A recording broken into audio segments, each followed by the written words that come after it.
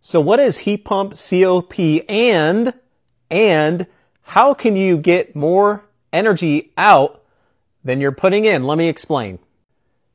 So heat pump COP stands for coefficient of performance.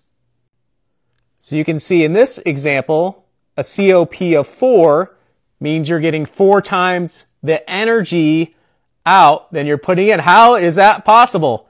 Well, let me explain it to you in this way. So the main reason why this is possible is we're pumping heat from one area to another.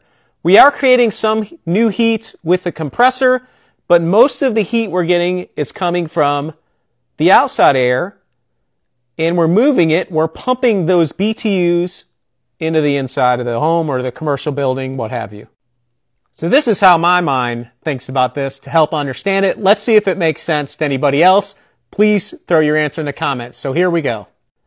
So imagine this home had 100 or so guests in there. They were partying. They were having a lot of fun. It was getting really hot in there. It was 50 degrees outside and you opened up a window and you had a fan blowing that air into the space. In that scenario, you would get all this cooling effect from the outside cool air with minimal energy input to the fan. I don't know if that makes sense or not. That helps me understand it. You're basically moving BTUs around rather than creating them, okay? Here's some typical coefficient of performances for different types of systems. So for gas-fired heaters, you're typically under 1 COP. For electric resistant heat, it's 1 COP. It's a 1-to-1 ratio. And for heat pumps, you're into 200 to 400 times the power output than input. So you're in usually like a 2 to 4 COP.